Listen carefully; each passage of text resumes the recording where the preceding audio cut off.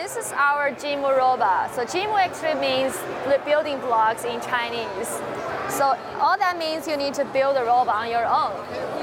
So how do we build a robot? So don't worry, we got the free app, Jimu app available. So basically from the start, you need to build a robot on your own, right? No tools required, only thing you need is your hand. It's like this.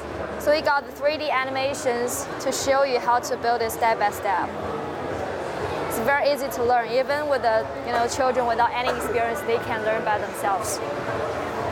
And then after you build a robot, you want it to move, right? At that time, you enter the control center. So it's like connecting the Bluetooth. So any smartphone, smart tablet can be used to control the robot. And then you connect the robot, then it's ready for it to move. So we got many official movements already available. This is crazy dance.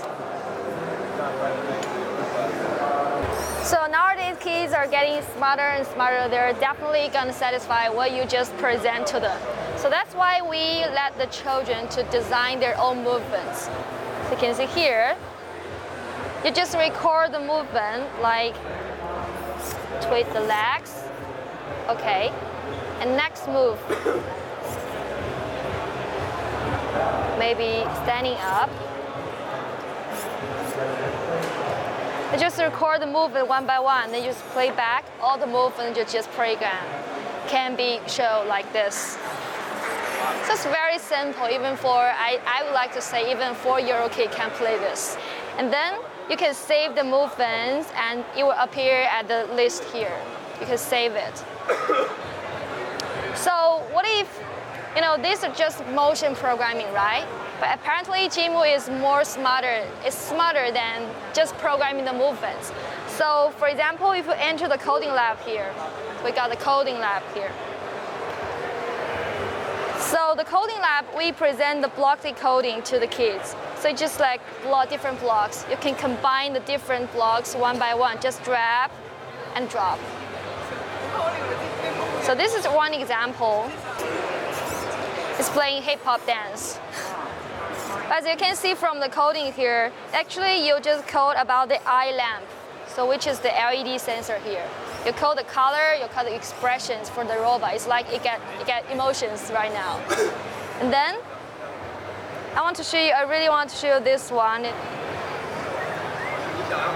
And it's now waiting for someone to wake it up. So what if I put my hands here? Now it's waking up and dancing and have this colorful lights. I really like this lamp. So these are achieved by the coding with the sensors. So you can see here, when the infrared sensor detects something is coming, it will follow up these instructions one by one. And after your creations, you can actually share what you just created, or what you just programmed to the other Jimu users. So that's the community we got in the app. So every day the kids are actually uploading their own creations. So in the training base here, we have step-by-step tutorials for your kids to learn different blocks. It will teach you how to move the blocks to make it connect and tap it. Just control your robot to move forward. And next time you need to evolve to another, combine 2 different moves together to make your robot move forward and move backward.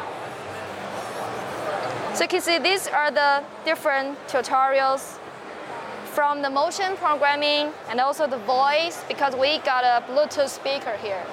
You will learn how to record your voice to the robot. So next time when it's coming and you say hello, it's using your own voice.